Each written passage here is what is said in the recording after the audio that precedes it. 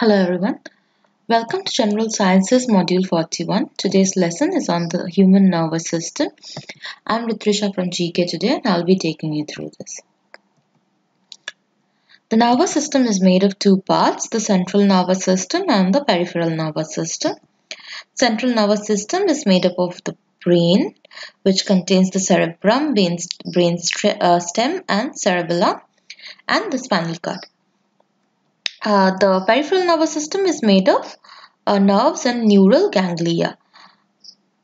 So the meninges or the three membranes that envelop the brain and the spinal cord are also a part of the nervous system.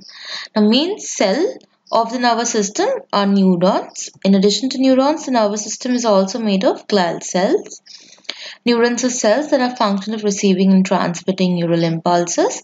Glial cells support, feed and electrically insulate the neurons. One common example of glial cell are the so-called Schwann cells that produce the myelin sheath of the peripheral nervous system.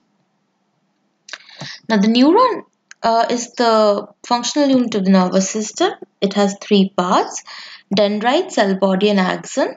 Dendrites receive information from another cell and transmit the message to the cell body. The cell body contains the nucleus, mitochondria and other organelles.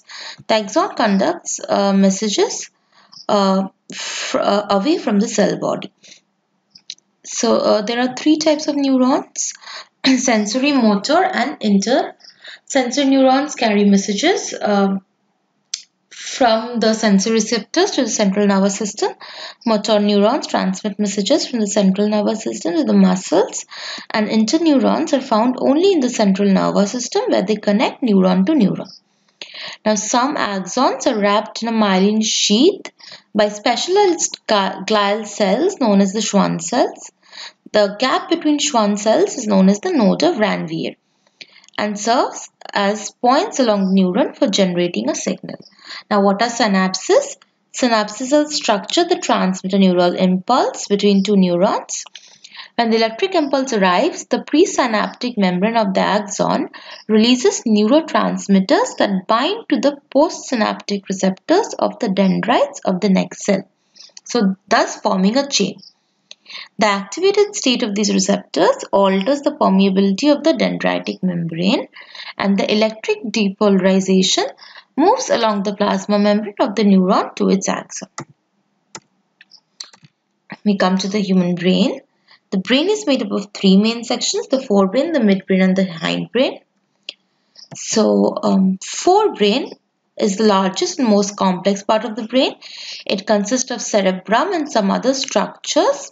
Beneath it, the cerebrum contains information that essentially makes us who we are. That is our intelligence, memory, speech, ability to feel. Specific areas of the cerebrum in charge of processing this different type of information. Now, the cerebrum has four lobes. They are called the frontal lobe, parietal lobe, temporal lobe and occipital lobe. The cerebrum also has right and left halves called hemispheres, which are connected in the middle by a band of nerve fibers, which are known as corpus callosum. They enable the right and the left brain to communicate. Now, the left side is considered the logical, analytical and objective side, and the right side is thought to be more intuitive, creative and subjective. The outer layer of the cerebrum is called the cortex, also known as grey matter. Information collected by the five senses comes into the brain and from the spinal cord to the cortex, and this information then gets directed to other parts of the nervous system for further processing. The inner part of the forebrain sits the thalamus, hypothalamus and pituitary gland. The thalamus carries messages from the sensory organs like eyes, ears, nose and fingers to the cortex. The hypothalamus controls the pulse, thirst, appetite, sleep patterns and other processes in our body which happen automatically. It also controls the pituitary gland, which makes hormones that control our growth, metabolism, digestion, sexual maturity and response to stress. Now the midbrain. The midbrain is located underneath the middle of the forebrain and acts as a master coordinator for all messages going in and out of the brain to the spinal cord. So that is like the message center. The hindbrain sits underneath the back end of the cerebrum and consists of cerebellum, pons and medulla. The cerebellum is also known as the little brain because it looks like a small version of the cerebrum and is responsible for balance, movement and coordination. The pons and the medulla along with the midbrain are often called the brainstem. The brainstem takes in, sends out and coordinates all of the brain's messages. It also controls many of the body's automatic functions like breathing, heart rate, blood pressure, swallowing, digestion and blinking. Finally, the spinal cord, which is a long bundle of nerve tissues about 18 inches long and 3/4 of an inch thick. It extends from the lower part of the brain down through the spine. Along the way, various nerve branches out to the entire body. These are called the peripheral nervous system. Both the brain and the spinal cord are protected by bone. The brain is protected by the skull and the spinal cord is protected by a set of ring-shaped bones called vertebrae.